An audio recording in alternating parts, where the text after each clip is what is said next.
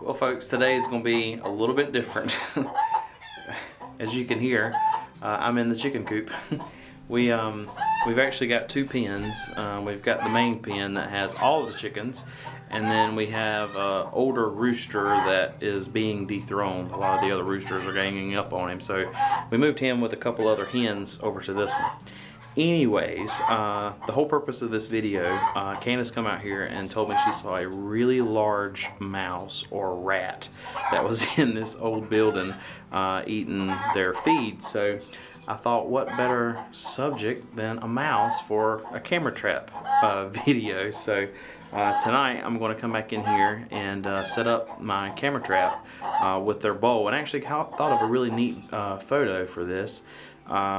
Have the wide angle macro lens right up on the edge of the food bowl with the chicken's roost on the back wall being lit as well, so the mouse is actually still in their food. So I thought it could make potentially for an interesting photo. So I thought, hey, why not? Let's go ahead and make a video out of it as well. So it's late in the afternoon. Going to bring the camera trap stuff in here, get it set up, find my composition, and see if we can photograph a mouse. I guess this is what happens when you're in quarantine and you can't go anywhere. So hey, you can always find something to photograph, and this is right here at home, so in the backyard.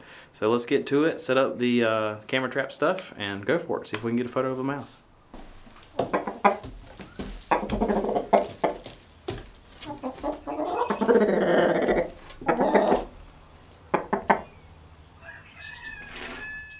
So as you can tell, this is one of the this is our first chicken coop, and it's over the years it's gotten really bad. We were almost going to tear it down this year before we move these other chickens back in it. But as you can see, there's holes starting to come into around the edges, and so mice have actually taken up in here. So they started to feed on the chicken's feed. So, and all this is corn. It's layer mash, and so this is where it normally sits. And I kind of imagined putting the camera down low, top level of the bowl, try to get a picture of the mouse in it. And then in the background you can see this is the coop right here. This is the roost. So at least I think there's about 6 or 8 chickens in this particular pen. So there should be a few of them up on the roost. Maybe put a light up here hitting them, and then a light right here where the mouse would be. So I think it could turn out rather well. I don't know. I see it as a challenge, and challenge accepted. Going to definitely try it. So we're going to go grab all the stuff and get it set up in here. But I'm going to wait just a little bit later in the day. That way the chickens are in here getting on top of the camera trap. So I'm going to wait till almost dark to set everything up, and then the mice should come out and feed on this corn. So let's get to it. I'm excited to try it.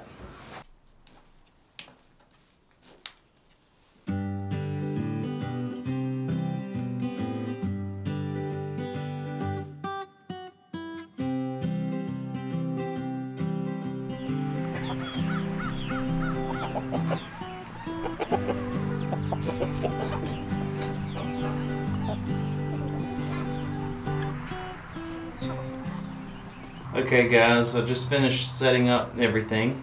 I didn't want to set everything up until right before the chickens go in to roost. And so once it gets dark, then I'll come back in and fill this food bowl up all the way to the top. That way to entice the rats or mice to get right on top of it. So really quick rundown. I just got my camera just sitting here. All my cases are actually elevate the camera much higher, so I decided to just literally just set the camera up. It's not pretty at all, but it'll work for tonight.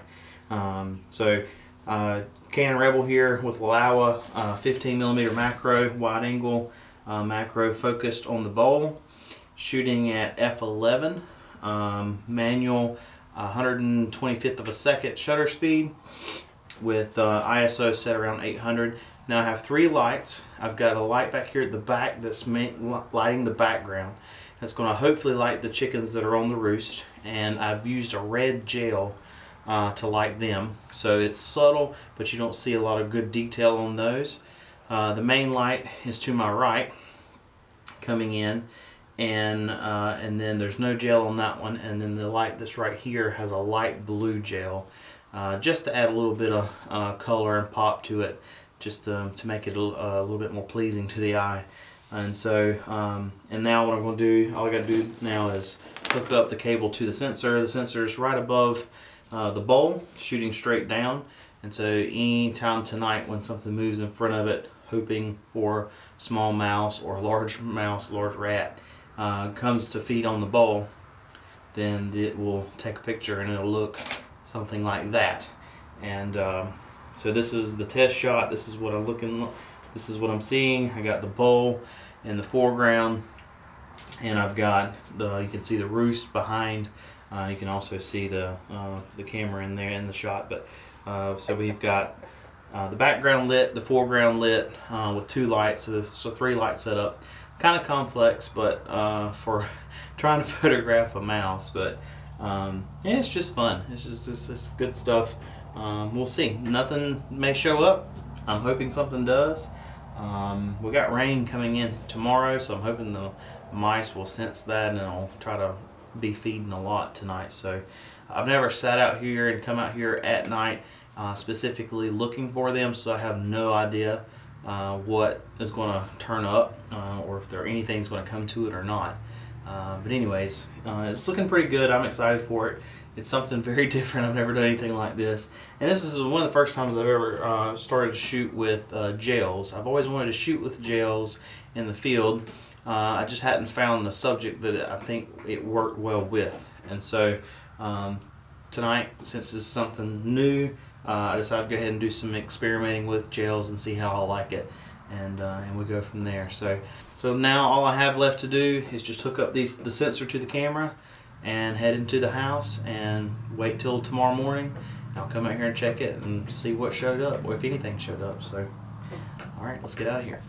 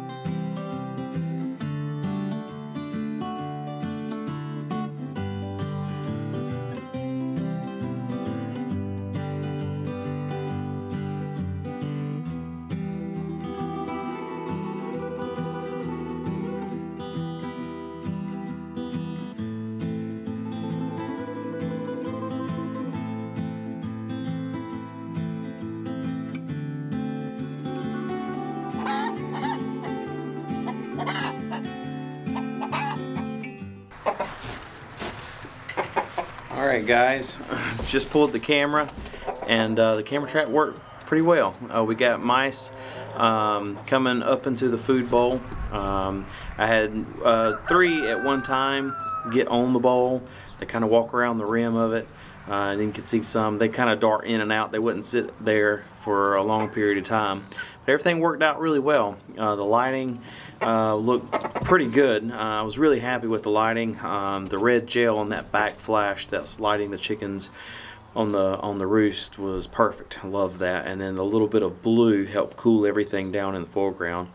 Just told a really good story. I was very pleased with all of that. So I set it out for the one night and got, you know, pretty good shots, and then it was raining the next night, so I pulled the camera out and then brought it back in 2 days later.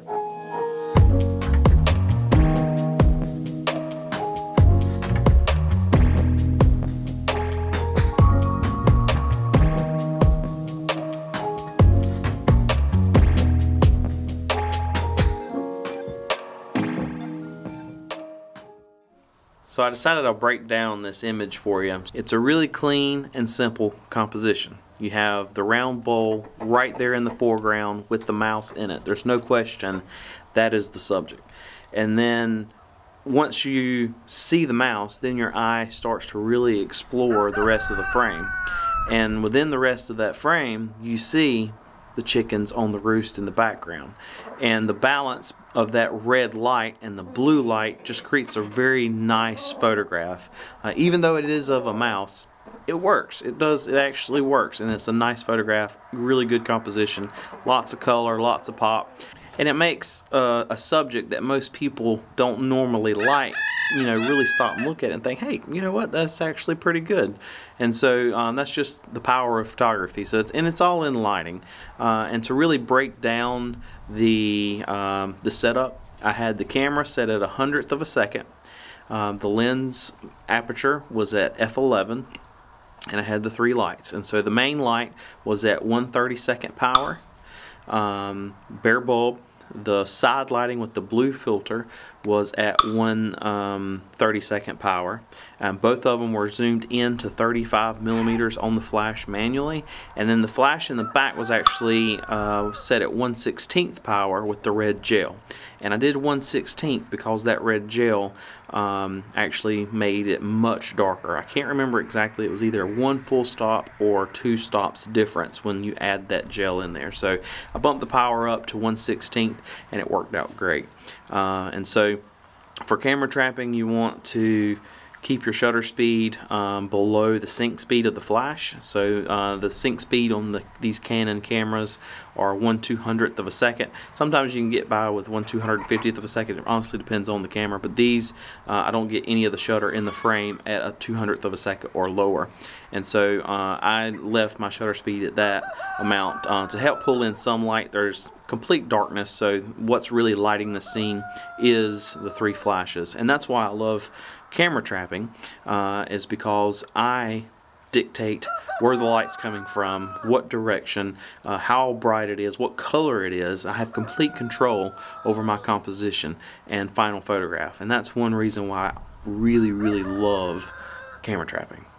And I hope you guys enjoyed this video. Something a little bit different, like I said before, just trying something new while stuck here at the house. Just goes to show you don't have to go all over the world to photograph wildlife. You can do it in your backyard. Just have to be able to throw in a little creativity. But thanks for watching. Until next time, see ya.